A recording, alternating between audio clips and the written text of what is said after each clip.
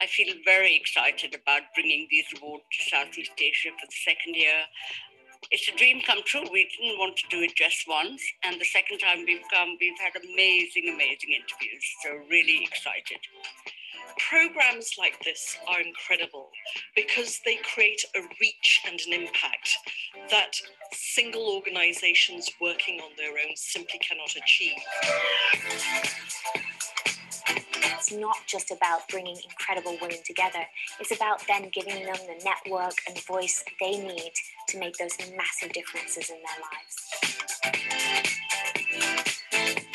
If women see successful women, they will be motivated and inspired. And so I think awards such as these are critical for women to believe they can achieve anything they want to do.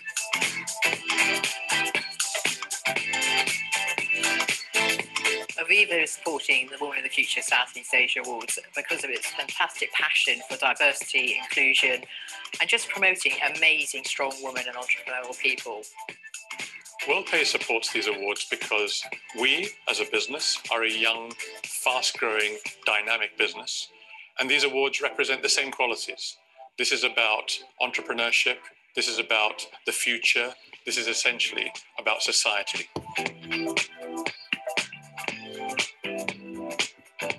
All candidates work tirelessly to empower others and forge new paths ahead. Never afraid to challenge traditional hierarchies and stereotypes in order to effect positive change.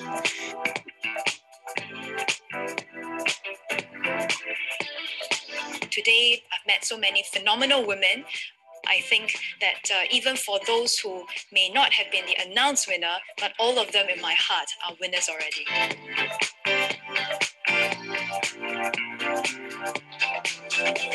It's a terrific evening. There's excitement, there's suspense, some very, very beautifully dressed people, and I'm looking forward to the rest of the evening.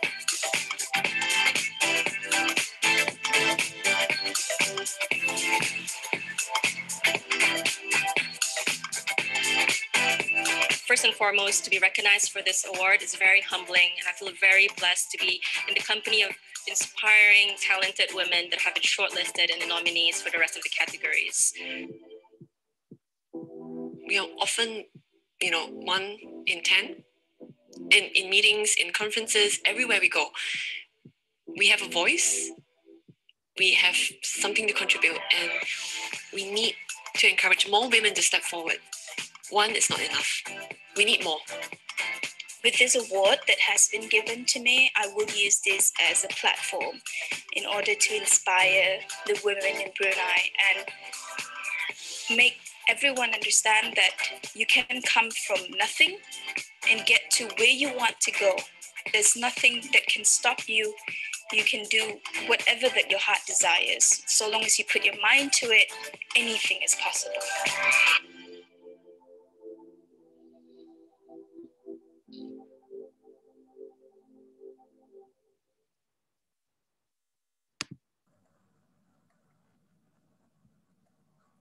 A very good afternoon to one and all, and welcome to the Women in Focus webinar series brought to you by the Women of the Future Southeast Asia Awards Program and supported by the British Embassy in Indonesia. I'm Diana Putri-Allen, and together with my colleague, Joanna Octavia, are country champions for the Women of the Future Southeast Asia Awards Program. Now, this program, as you've seen from the video earlier on, seeks to recognize talented women aged 35 and under in 8 different categories, which Joanna will tell you more about later in this hour. We also have a Mentor of the Year award open to men and women of all ages who are behind the success of younger women in the region. Now, the highlight of this afternoon is, of course, about our special guest and her success and story of leadership, whom I'll be having a fireside chat with later on. But before that, I would like to introduce you to another exceptional woman. She is the founder of the Women of the Future Awards Program, Pinky Lilani. Pinky? Thank you so much, Diana, for that introduction, and a very, very warm welcome to everyone. We are so excited to have all of you with us. It was actually 16 years ago that I had the idea of the Women of the Future Award, and I remember one evening I had the idea, and at 11:50 that same evening, I actually sent an email to Sherry Blair, who was our Prime Minister's wife and a great supporter of what I'd been doing so far, and I said, Sherry, I want to do this award for young women under 35. Will you be the patron? And 10 minutes later, her email came back saying, of course, I'll support you. And that actually led to this whole program. So actually the candle that she lit many, many years ago has illuminated so many women in so many countries around the world. Now, I actually came to England many years ago when I met my husband in India and married him in 3 weeks. He had done no due diligence whatsoever. He thought he'd got a good Indian wife who could cook. I had never been inside the kitchen. And then one of the first questions I was always asked when I came to England is, do you walk 2 steps behind your husband, being a good Muslim wife? And I actually said, no, I walk 10 steps behind him so he doesn't know what I'm getting up to. And I think I've actually increased that distance now. But the Women of the Future is a platform to recognize women, to help them find their voice, to shine light of them, to inspire others, and to give every person in the world role models, because we're all looking for women who are doing exceptional things, and often we don't know who they are. During our journey over the last 16 years, we've discovered some amazing women. One of our candidates who won our science category in the UK 2 years ago was actually on the team at Oxford developing the vaccine. We had a young girl who was only 18 and she discovered 2 asteroids in her gap year. And in Southeast Asia, we met some of the most amazing, amazing women. And each time I hear their stories, I'm just so blown away. So I hope you will join us by nominating even more women. The one thing we've noticed about Southeast Asia is so many women will say, I'm not good enough. I've seen all the people who've been nominated and I don't think I'm good enough. You are good enough. Let us be the judge of that. So we'd love to hear about women who are actually changing the landscape.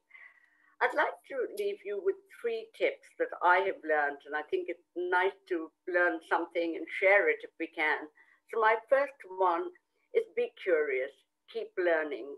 Think of that sentence, when was the last time I did something for the first time?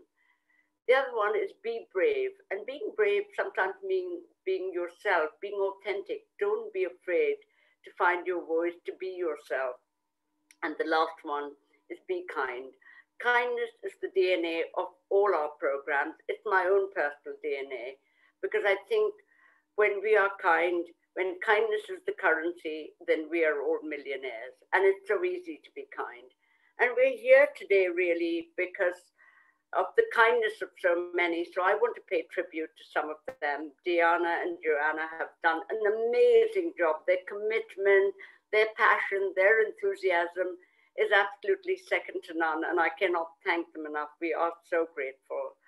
We're also so excited to have someone who I believe is such an amazing personality from Indonesia, Ibu Susi. So thank you so much for giving us your time. And also it's such a privilege for us to have our wonderful ambassador in Indonesia, Owen Jenkins, to join us today. Thank you so much, Ambassador Jenkins. I would like to now hand over to you to say a few words. Have a lovely afternoon. Pinky, Diana, thank you so much for those kind words and for the invitation to join you today at this webinar to support the work of the Women of the Future Awards in Southeast Asia. And just this webinar itself shows amazing women doing amazing things. So you yourself, Pinky Lilani, the founder of this event, of course, our guest of honor, Ibu Susi Pudjiastuti, who will share her wisdom with us later. But also Imran Lilani, the director of Women of the Future Awards program, and of course, Joanna Octavia and Diana Putri Alan, who've organized this wonderful seminar for us today. This event is such a great initiative to highlight the awards. I'm so pleased to support it, as I know my fellow ambassadors and diplomats in the British network around the world have done. And it was lovely to see one of our most distinguished diplomats, currently our High Commissioner in Australia, Vicky Treadell, featured in the video which we've just seen. I know she's a great supporter of this scheme. And I wanted to join in and wanted to support because I'm really keen to see a greater awareness of the awards in Indonesia and to see more young Indonesian women nominated for their achievements and potential.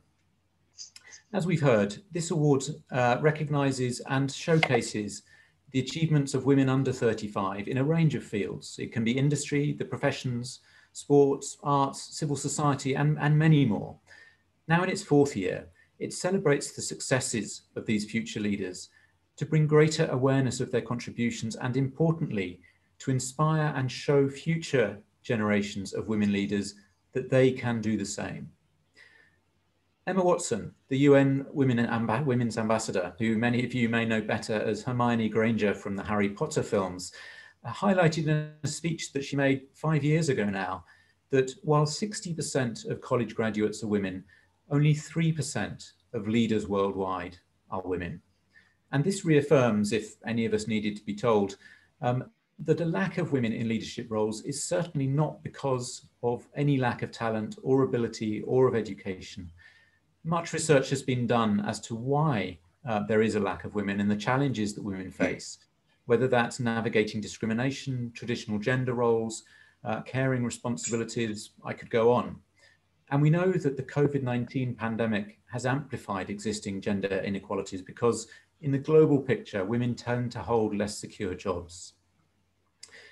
Gender equality is central to the work that I do and that my embassy does, and right across the UK diplomatic network. We have a series of projects here in Indonesia focused on women entrepreneurs and marginalised community in the tech sector. And my colleagues at the British Council do the same. They've just announced, for example, an exciting new scholarship for women graduates to study for master's degrees in STEM subjects in the UK.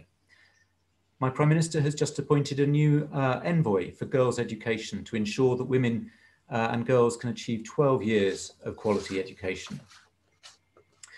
And in this context, it's hugely important that women and girls have role models to look up to and to be motivated by.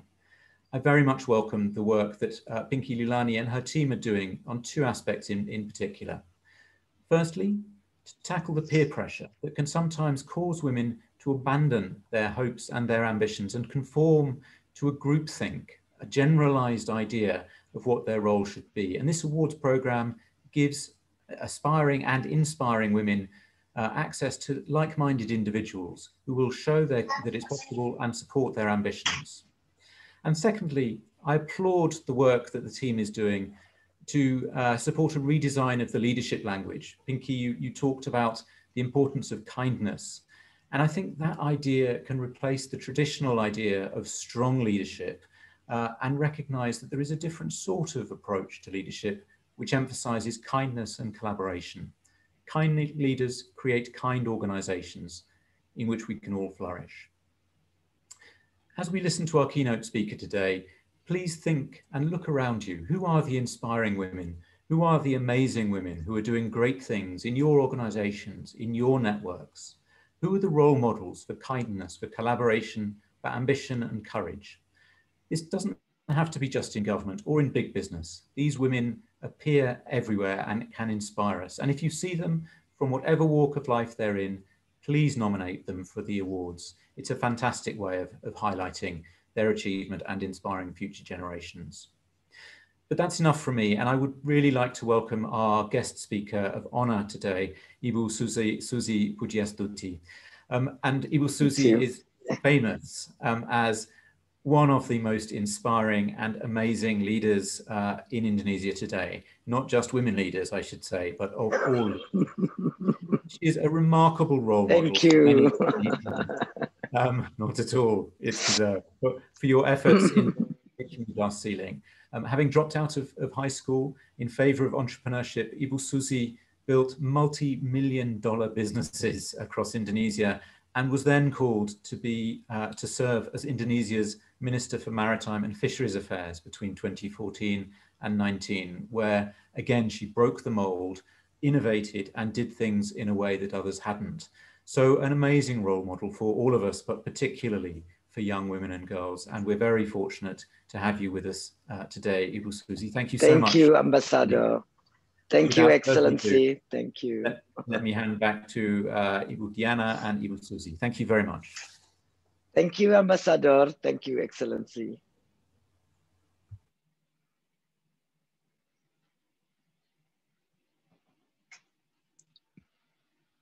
Enggak dengar ya, Nan?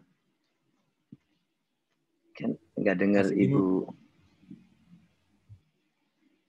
Ibu Susi, can you hear us? Yeah, yes. Ibu Susi, no, it's thank okay. you so much.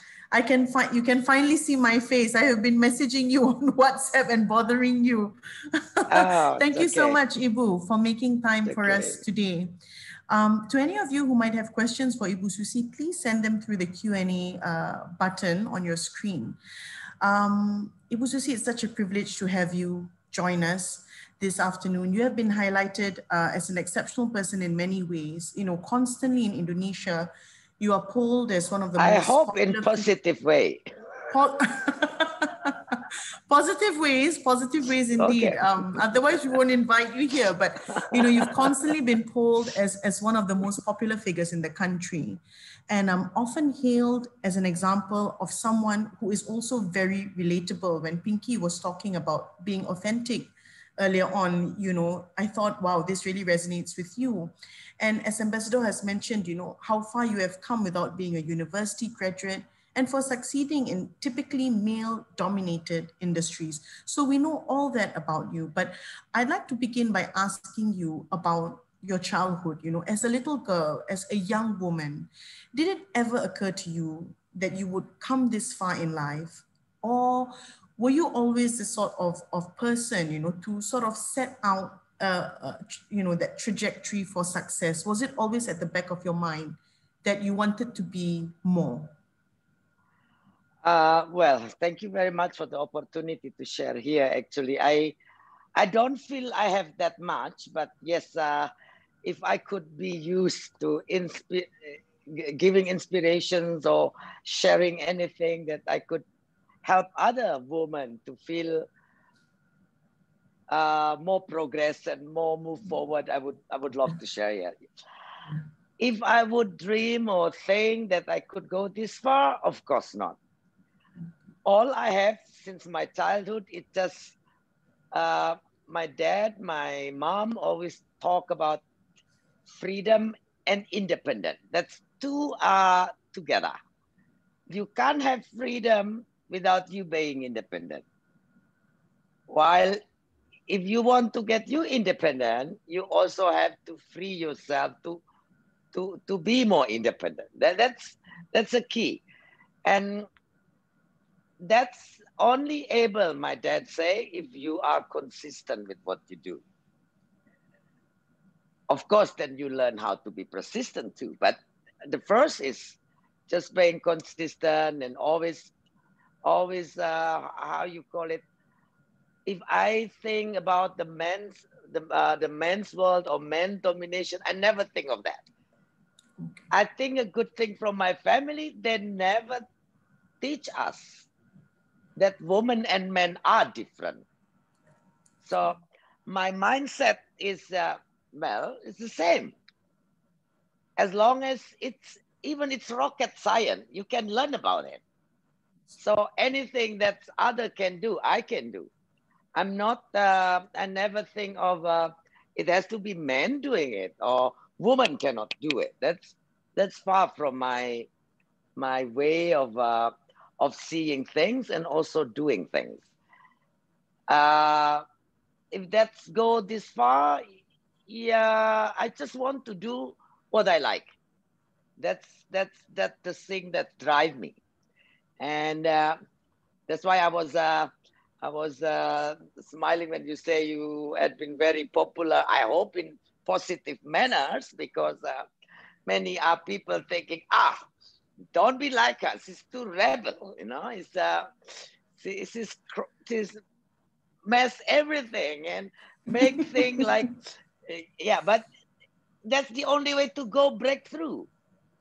If I don't do hard, I don't do work as consistent, as passionate as I have, I will not be anybody. Because with my second grade of high school graduation, what can you do? I can ask ambassador for a job in the British embassy. I cannot even get a job for cleaning service because the minimum is high school. Yeah. So things like that. So when I decide to quit, because I feel I go more on my freedom, on thinking, on doing things. I feel school is not things for me. I don't fit into the system. So it's good for other children, but not for me. That's what I realized. That's why I decided to quit. I don't advise anybody else to do that because it's very tough. The end of the day, you are facing things that, yes, you need paper diploma on doing That's things. True. Right. Or you have to do it in the way I was doing it, which I think if I look back, yes, there are things that it's been not very normal or regular effort. It's been a life fight, work, and passion. So Yes. if you don't have these three, don't go my way. Continue your study and work in the normal, regular that people is doing it. So if you basically, whatever you choose, you have to be consistent and committed to it. I think that's very important. And I think that's how you build yourself for the future, for your future. So that's on my belief. So. I think that's really interesting, Ibu Susi. I mean, you talked about freedom, independence, consistency, commitment, passion, and also about, rocking the boat, which is very ironic because we know you've been rocking a lot of boats when you were a minister, but, you've obviously taken a very different road to the top, and that's what we were focusing on, taking the road less traveled to the top. What would you say has been the most significant challenge and also the most inspiring thing for you as a leader? Well, as a CEO, I see it more into some time because I also roll as a mother. I also roll as a CEO, and I'm also roll as a public figure, and that's sometimes before I come to the point to the top example as a minister positions, I was a bit struggle because kind of the society also don't really take it, 100%. Yeah, they, okay, Ibu, we love you, we like it, but there are always but, it's like something that, so I think in the end of the day, it's more into yourself. How you feel comfortable on continue taking all those roles. Sometimes there is conflicting between mother, career woman, and this, but I think where you are more relaxed, not to think matter much about it, you get more accomplishing on doing it well. You are more, finally you are doing it much better when you don't make matter about it. Like, oh, this is a man's world. I'm a woman. How can I do this? I should not supposed to do this. When you think like that, you will always get kind of not very comfortable with yourself. But once you don't think like that, it's easier for you. And when it's easier, you you have more possibility to accomplish and success with your way, with your work. And what the challenge, like an example, when I do as a minister on marine affairs and fisheries, is that the Indonesia want to be maritime fulcrum. We want to be one of the best seafood exporter, biggest exporter. While geographically, yes, there are, but it's been years practice of illegal fishing out there. Yeah. Now, if you realize thousands of foreign vessels fishing in sovereign country, Indonesia is not under colonial, but it's a sovereign country. There might be some connectivity and partnership illegally with our officers. And how to deal with that? You cannot. You only have 5 years to solve your problem. Absolutely.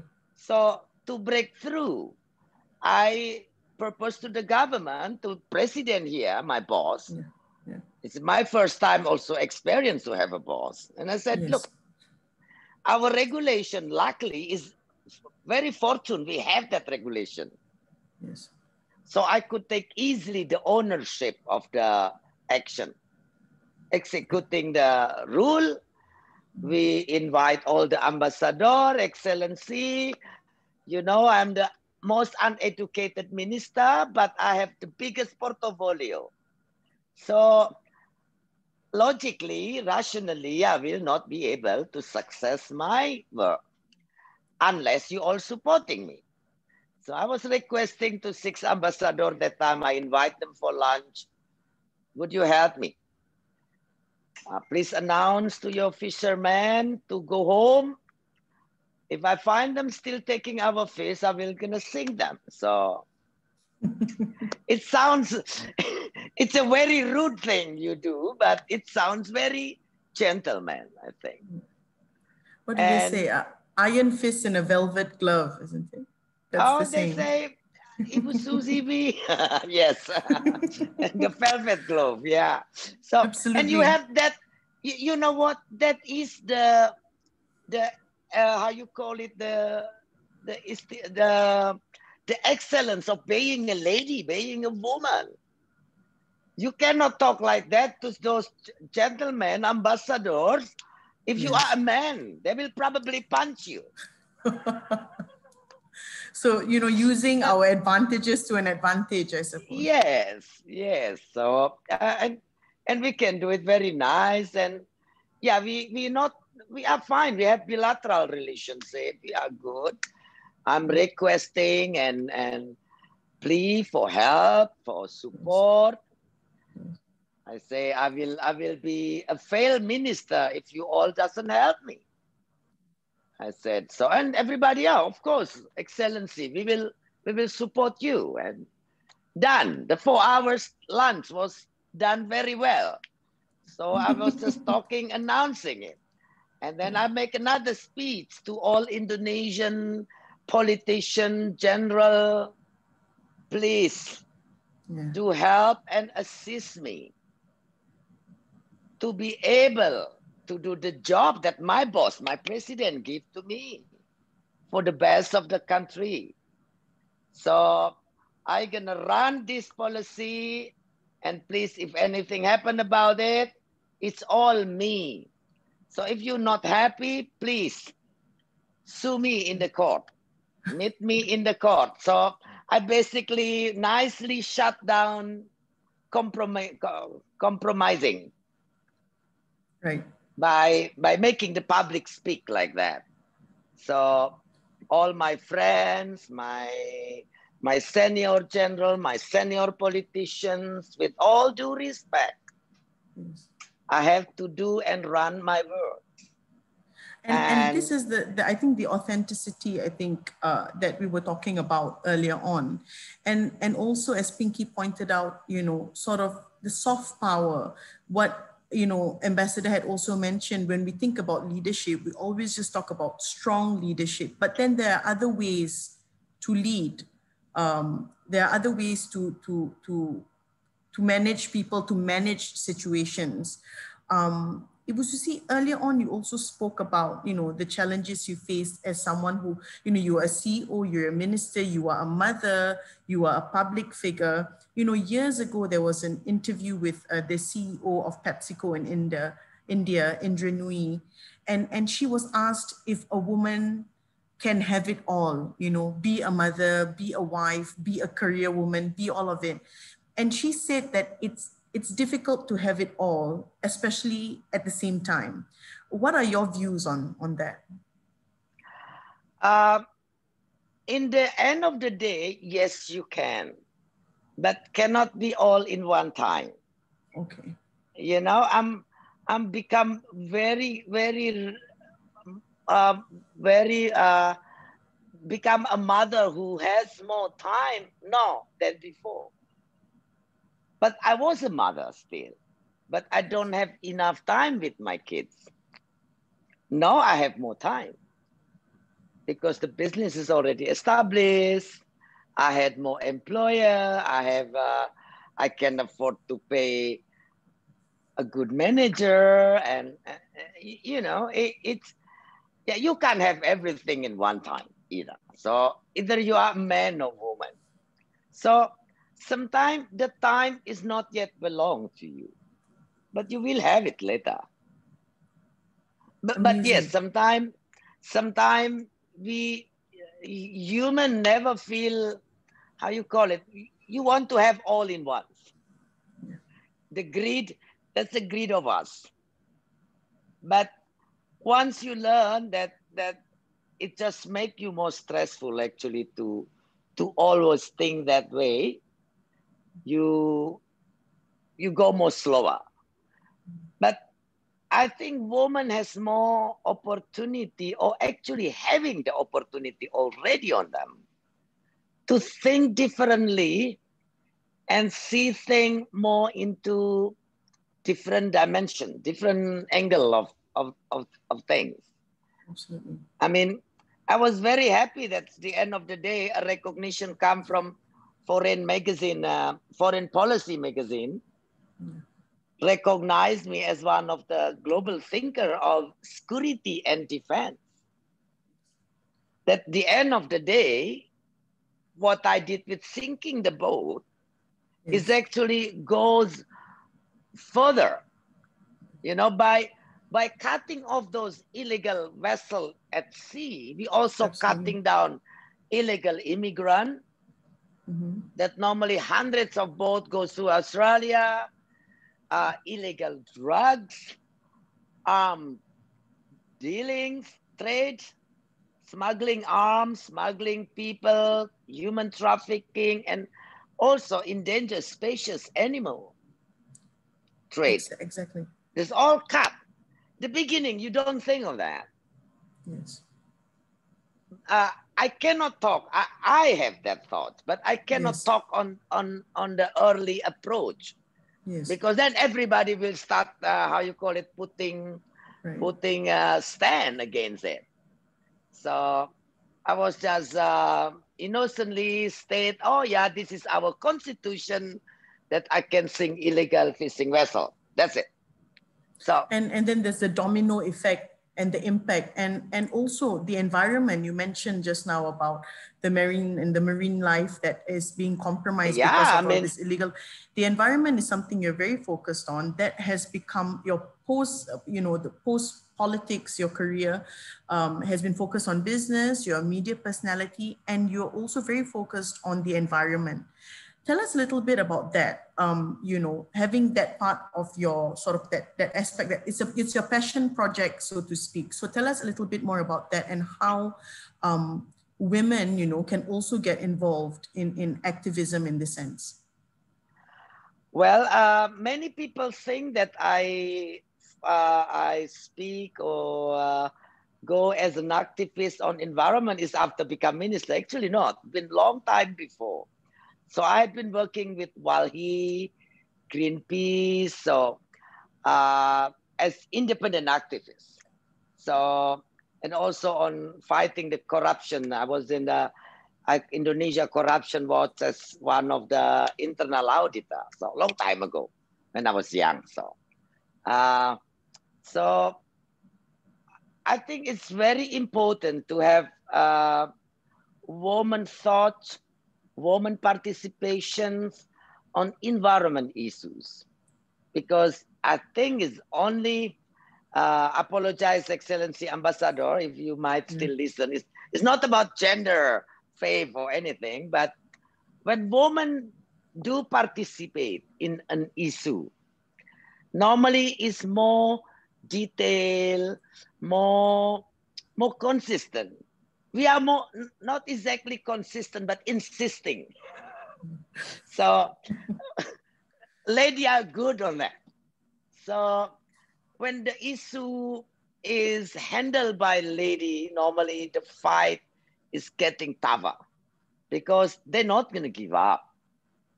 And with the situation, with the environment we have right now, climate change and anything that's happened, especially with the fish source, the natural resource at sea, is already a red alert of sustainability of the resource.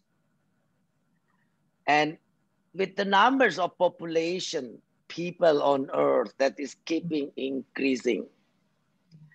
Right now, the cheapest and the easiest access to protein resource is fishing at sea. Like beef is very expensive. In Indonesia, even more expensive than in US. Fish is the cheapest. And we will need this resource for our next generation. If we want to have quality humankind, mankind.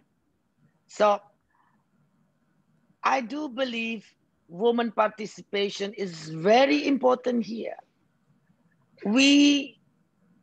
I think nature gives us, the woman, more obligations on sustaining ourselves. This human basically need woman touch on that and care. And without the drive of more participation of ladies, I do believe the fight on climate change, on environment, especially sustainability of its resource, that need for protein supply, food supply in general, will be in threat. Okay. And we cannot stop to fight, because we also cannot stop to generate we have more kids coming in the world. Yes. You know, there are countries that's already reduced numbers, but compared to more babies coming, and we cannot just having more human with the poor. Yeah, absolutely. Food supply, water supply. What can we do? And that has to be a high call for all of us, especially women. So the future woman, it has to be women who care of sustainability of our environment, especially that's when we talk about food resources, natural food resources, water resources, and of course, in all the climate change. Absolutely. So, Ibu Susi, thank you. That's very interesting. And I hope through this, a lot of the female environmentalists in Indonesia are going to come forward and nominate themselves. Or if any of you know of these amazing environmentalists, please do nominate them as well for the awards. We have some questions, Ibu Susi, from the participants. This one says, "Hi, Ibu Susi, I am Gracia. I'm a PhD candidate at the University of York in UK. In order to become an independent woman, we as women tend to clash or be trapped in a social dilemma based on a patriarchal system, that women shouldn't forget to get married, build a family, women must submit to their destiny as a mother, do domestic parts at home. What do you think about this social construction with women having a right to pursue dreams beyond marriage. What do, to respond to this social dilemma of marriage versus pursuing dreams? Maybe stop thinking about it. Stop thinking that you are woman has things different, that you have to structure on such you have to marry. When I was married very young, because that's the only way for me to be independent from my parents. That was my intention. It's a bad intention. I don't expect everybody to follow, but in the big Javanese culture family, if I don't do this, I will steal a family daughter who got to be in structure like this. I don't want that. So I decided to be married and move out of my parents' house. So then, yeah, I have my independent continues. But one thing what can help you more independent is first, of course, stop thinking that you are a woman, has all those discrepancies, has all those must be instructor, like on the men's world. Stop thinking that. Yeah, the second, just do normal. And the very important, try to be financially independent. So financial independence is key. Yeah, to move you through many things. Absolutely. So I can move through many difficulties, barrier, challenge, and this and that, because I'm I'm financially independent. Yes, I think that's been the key, and a lot of female leaders have also echoed your sentiments. We have to wrap up soon, Ibu Susi, and I know we've taken up more of your time, and I hope you're enjoying this as much as we are. We have one question here from the audience. This is from Momo Ao. Hi, Ibu Susi, you're an amazing woman. I'm an architect and interested in urban studies and human settlement. What do you think of housing on the water? Do you think it is possible? And what do we have to do? I mean, should we consider, about it? Ibu Susi, this is a unique question, I would say. Not for Indonesia, we have to think that, because I think it's actually much healthier and actually much more prospect to have a better water quality living. Because when I was a minister, I've campaigned to basically live by the water, but move the kitchen to face the road, and the bedroom and the living room face the water, the river or the sea. Why like that? So they don't throw all the garbage and rubbish into the water, from the kitchen to the water. So, and I do believe it's much healthier for yourself and for the sake of the water that we will need continuously. If you can have those ideas, please do that. Okay, that's amazing.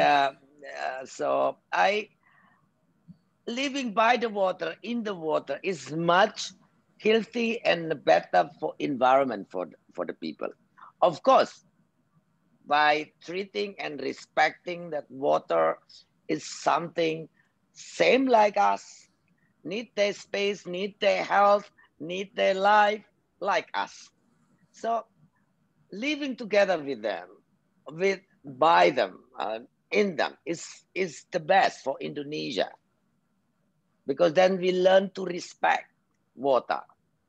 Because at the moment, still many urban just throw everything to the river.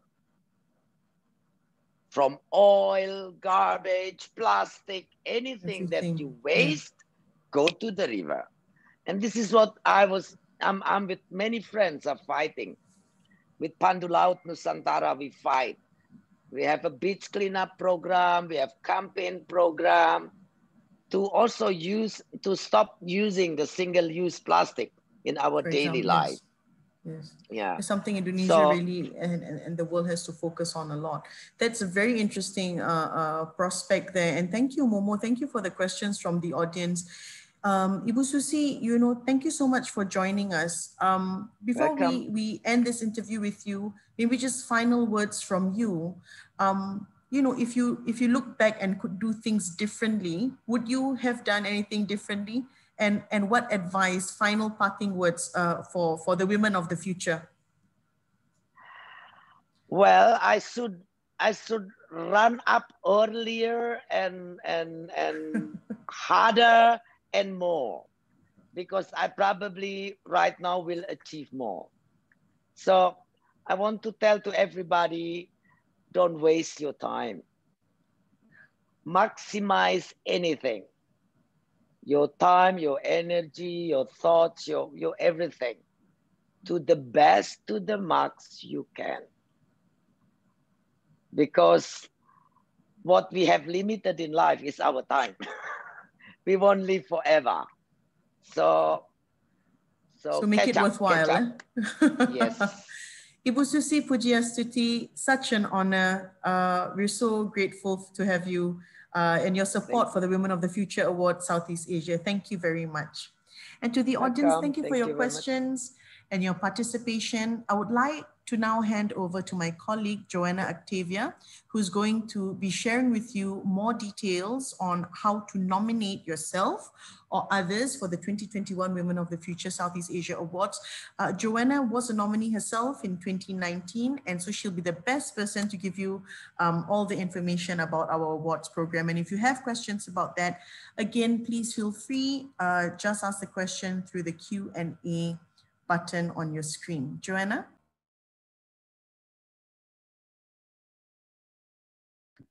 Hi, everyone.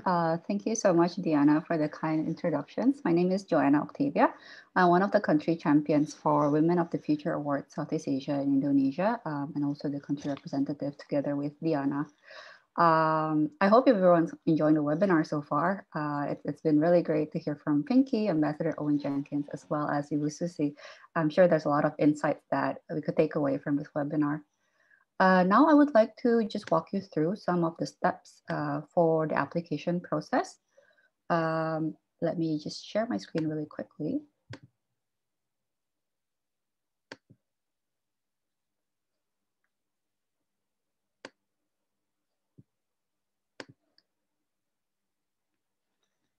Yep.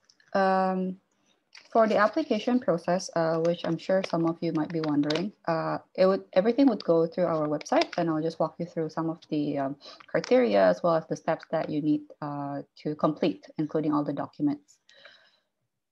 So as for the eligibility criteria, the Women of the Future Award Southeast Asia, it's open to all women in the region, age 35 or under. So the cutoff would be on 31st of December 2021. You must be age 35 or under by that date. Other than that, you must also be citizens or permanent residents of the following countries: Brunei, Cambodia, Indonesia, Laos, Malaysia, Myanmar, Philippines, Thailand, Timor-Leste, Singapore, and Vietnam. I think most of us here on this webinar today is from Indonesia. So yeah, these are the two main criteria that you have to have before you submit your application. As for the categories, I think earlier Ambassador Owen Jenkins had mentioned that we have a breadth of categories in these awards, which I think is something that sets this awards, apart from other awards that I've seen for women in the region. So we have categories spanning from sport to business, arts and culture, all the way to property, construction and infrastructure, and social entrepreneur. So I think if you want more details about what differentiates one category from the other, for example, what separates, what differentiates business from entrepreneur, for example, you could take a look at the website. I'll provide you with the link to the website at the end of the presentation, so you can note that down as well. If you're not sure which category you fall under, in the application form, you have the opportunity to list up to 2 categories. And you can take it from there. So for all these categories, the criteria is the same as before. You have to be a woman age 35 or under and a citizen or permanent resident of the following countries mentioned before. I would like to draw your attention though to the final category here at the bottom, at the bottom right, which is Mentor of the Year. Mentor of the Year is not limited by the gender, age, or citizenship requirements or permanent residency requirements as mentioned previously. Mentor of the Year is open to everyone. So if you have a mentor that you look up to, please feel free to nominate him or her in this category. Just a couple of dates that you should keep in mind. The first is the opening of the nominations. So the nominations open on January 19th. So right now it is open for anyone to submit. But the nominations will close on April 21st, 2021, which is about 3 months from now. Once we have closed the submissions, all of the nominations will be reviewed by the committee and 5 candidates per category will be shortlisted as finalists for the awards. And then after that, if you are shortlisted as a finalist in any of the category, you'll be invited to attend a judging week, which will take place in the week of the 7th June, 2021. What is judging week? So judging week is basically a short virtual interview with your category judge. The judges are different for each category. If you're curious who our judges are, you can take a look at our website as well. We have their names and also their short profiles for you to take a look at. After the judging week, the next date that you need to keep in mind is October 6, 2021. This is the awards show. All the finalists for every category will be invited to this award ceremony, and we're planning to hold it at the Hilton Singapore. And this is also when and where the winner for each category will be announced as well.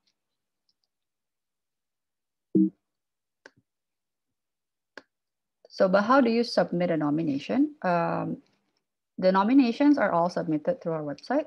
So if you go to our website, at the top right, you will see this nominate sign, which I have marked here with a red arrow.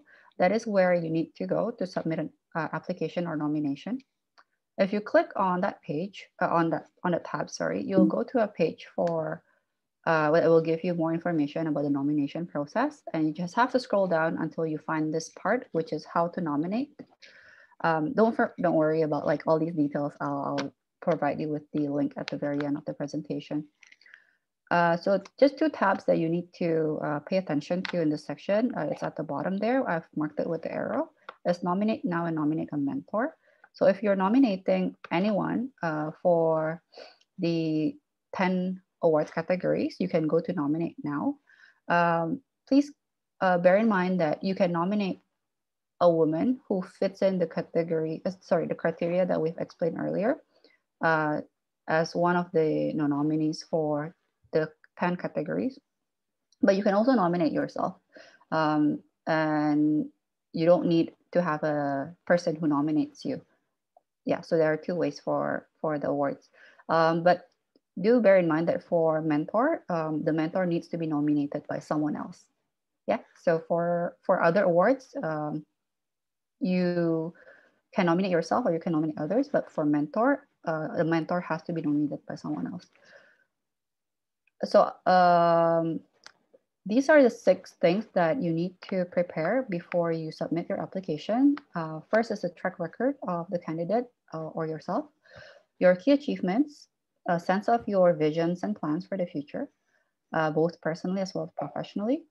You also need to submit a 50-word biography for use in the awards program, a high-quality photo of a nominee or yourself, and lastly, it's a CV. So if you're nominating yourself, feel free to fill in the form yourself. But if you're nominating someone else, please make sure that the person you're nominating is aware that you are nominating her, and that you have all these documents provided by her before you submit the application. All nominations are treated in confidence, so don't worry about data and such. It will only be seen by the judging panel and category sponsor.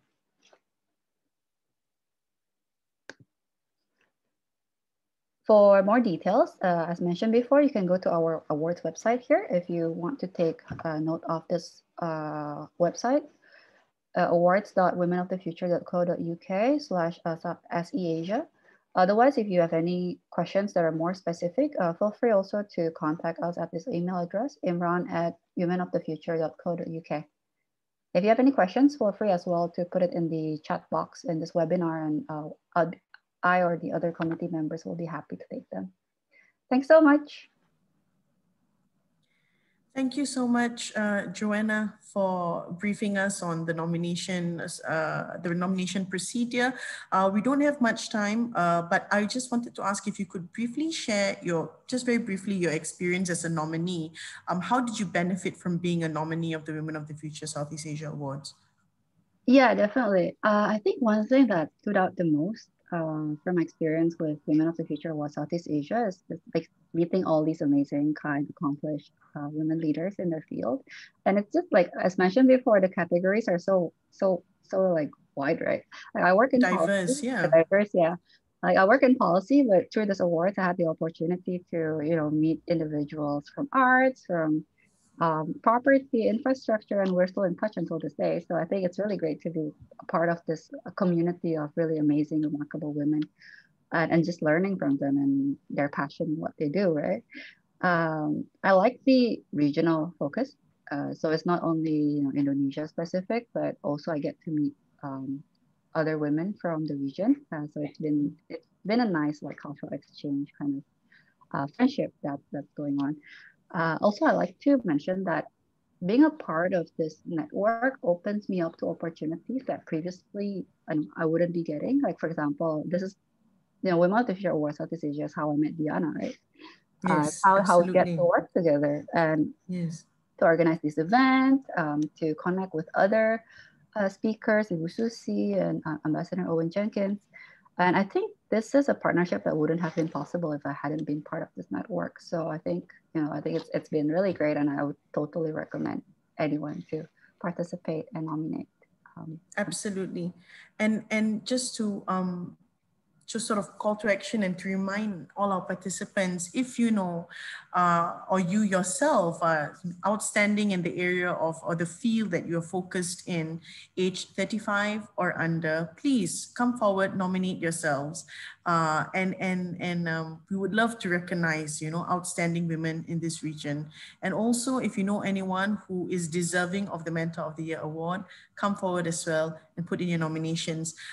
We'll be following this up with a survey, and would like to know if there's any other topics that you would like us to focus on in future webinars. So please do let us know. Until then, I would like to thank Ambassador Owen Jenkins and the British Embassy in Indonesia, and also my colleagues, Joanna, Pinky, Imran, who are the people behind this effort. And I hope everyone has enjoyed this webinar series. Thank you to everyone who has registered and attended. I hope you've enjoyed listening in as much as we have putting it together. So a very good evening to all of you, and thank you so much.